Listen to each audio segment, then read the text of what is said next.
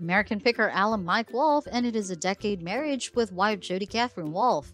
In November 2020, Jodi Catherine Wolfe filed for divorce from her husband Mike Wolfe in Williamson County, Tennessee. The reason behind their divorce was an irreconcilable difference. In Franklin, Tennessee, Mike and Jodi tied the knot on September 7, 2021. The couple shares a 9-year-old daughter named Charlie Faith Wolfe, who lives with Jodi. Mike and Jodi's divorce was finalized on December 6. Wolfe finalized his divorce with ex-wife Jodi. The former couple is hearing the custody of their daughter. It's reported that Jodi will have custody of Charlie for 203.5 days, while Mike has her daughter in his care for 134.5 days.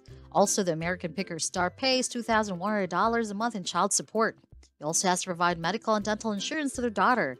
Further, Wolfe must submit his ex-wife in writing if he cannot do his scheduled parenting time for 4 consecutive days. The court ordered Mike to pay his ex-wife over $6 million in a divorce settlement, including alimony and show royalties.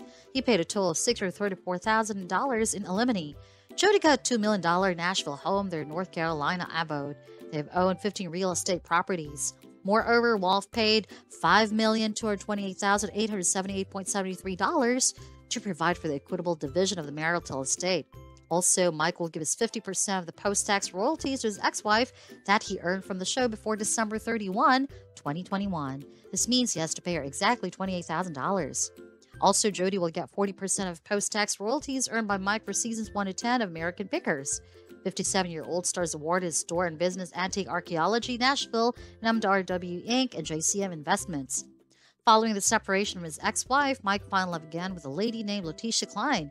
Mike and Letitia went public with their romance in August during a trip to his hometown of Lake Claire, Iowa. It's sad that Letitia met mothers